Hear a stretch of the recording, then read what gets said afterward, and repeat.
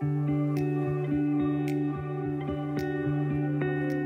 everyone, my name is Dante, this right here is Lauren, and we are your youth ministers here at St. Pat's. Our youth ministry program is well underway for our spring semester, which means that in just a couple of weeks we will be holding our annual youth ministry fundraiser. This fundraiser is responsible for many of the opportunities that we are able to provide to our students here at St. Pat's Youth. And we have a lot of new experiences that we're really excited to offer our young people for this upcoming year. But before we even get to that, we wanted to take a moment to express our gratitude for everything that last year's fundraiser helped us accomplish. We took over 200 middle school students up to Elkhorn, Wisconsin for summer camp with a couple of other local parishes.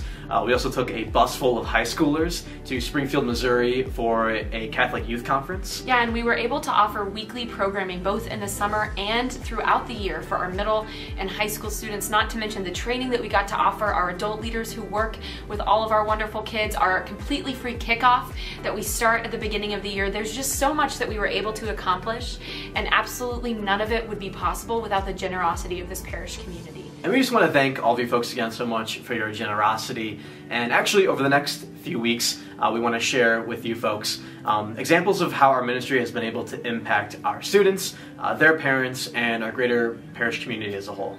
And we wanted to kick that off today by sharing with you some of our favorite moments from this past year's events.